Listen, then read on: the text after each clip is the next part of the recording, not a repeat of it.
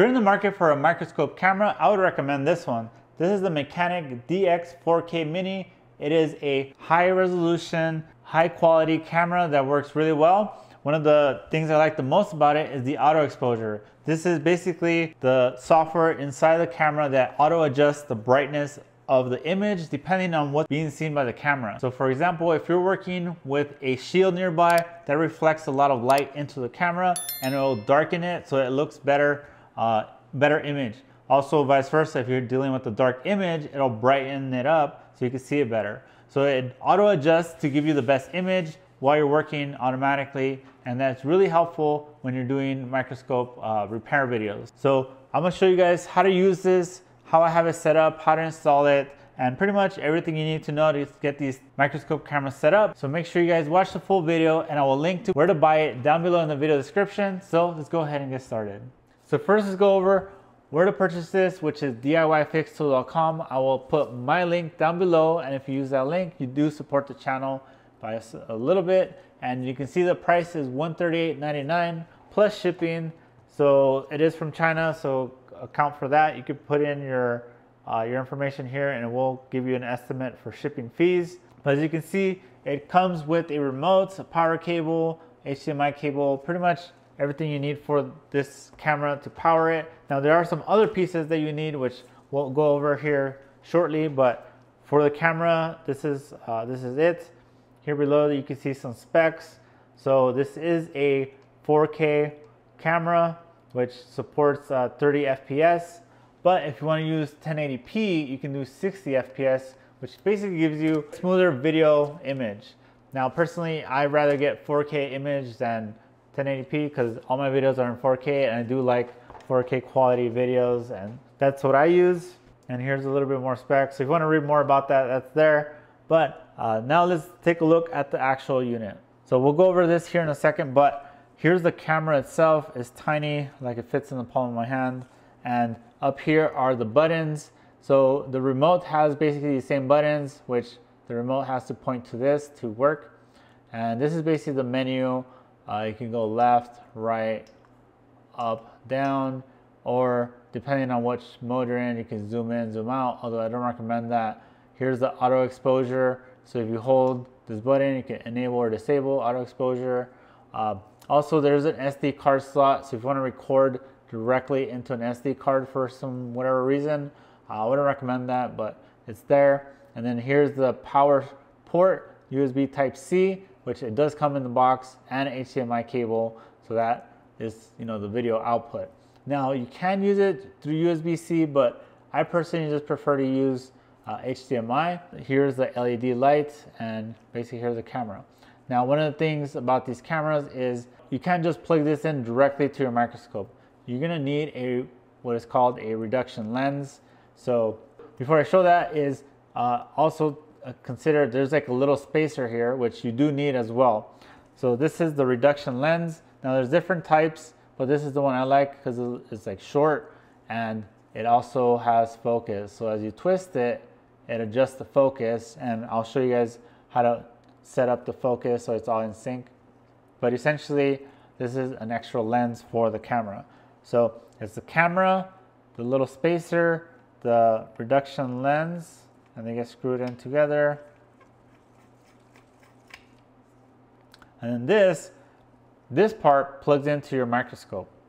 So let me show you guys how that all goes. But essentially, this is kind of going to be the setup. All right, so now I'm going to show you kind of how it's all set up on the physical microscope. Now on a Parco, you will need a bit. So you'll need a T8 to basically screw this in together, as there's a hole right here on the side where you can unscrew, basically loosen this up, and you'll be able to remove this whole thing. So basically, when you get this, you'll have something else here. So you got to remove that and essentially plug this little setup in. So I have two setups here, 0.35x or 0.5x. So on my microscope, I use 0.5x, and it works really well. Now on my technician's microscope, he uses 0.35x. Honestly, I get confused as to which one does what. One gives you a closer image than the other. but that's kind of personal preference. Now, as you can see here, I have a power cable running out, HDMI cable. I actually bought a special 90-degree that comes, then plugs into a regular HDMI that then goes to my computer. But essentially, this is how I have it set up. So like I mentioned, this is part of the microscope. This is the reduction lens. There's a little spacer and then the camera. And by the way, if you're using an AM scope, you're probably going to need this bit. I just realized that they have different bits here for the side of the scope to unscrew. So this is 764 hex bit, whereas for my Parco, it uses the T8 bit. So now you're wondering, all right, this HDMI cable goes to the computer, but how exactly does it plug in?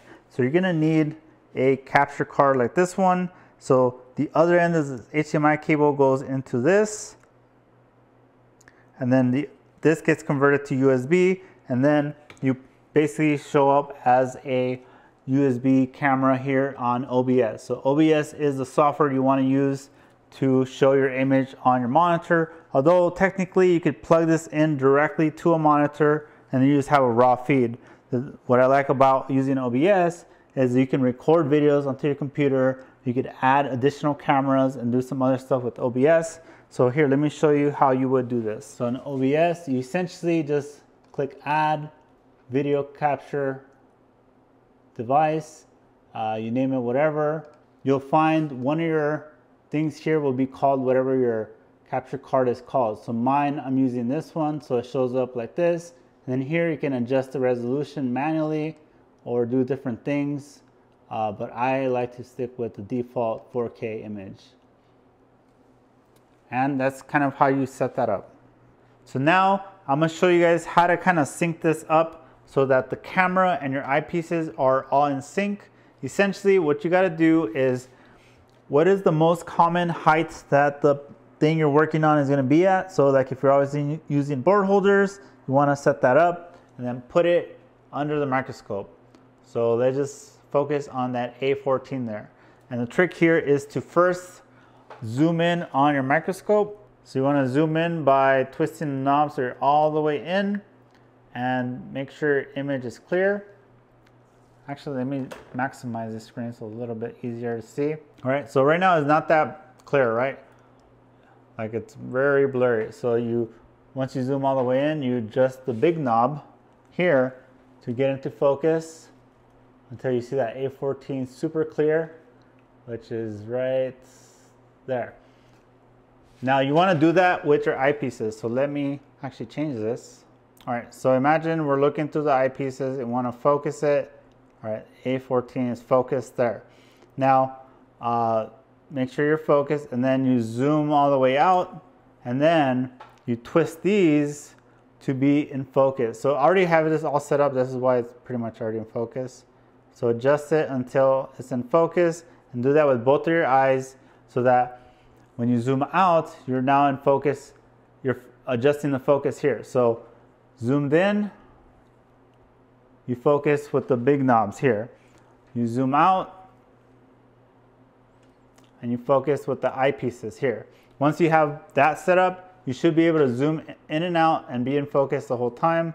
Although I don't know if it comes in through the camera, because the camera is also auto-focusing, so ignore that. But now you have all that and you're zoomed out, then you come in here and twist this knob to be in focus as well. So this is already in focus. So imagine it's like that, right? So zoom in, zoom out, you do those two things and then you adjust this focus there. Now when you zoom in, it's in focus, zoom out, it's in focus, and that will be true for your eyepieces as well. Now you have this all in sync. And that's how you set up your microscope camera and your eyepieces to be working really well. So here on the camera, you're seeing the quality of the image of the board. So as see how I got close and it got bright, I zoomed out, it was bright, and then it auto adjusts. So that will be true throughout your use. So you zoom in and have to focus it because I'm moving around. But look at that quality of that image. You can see the shape and the color is super clear, very accurate look.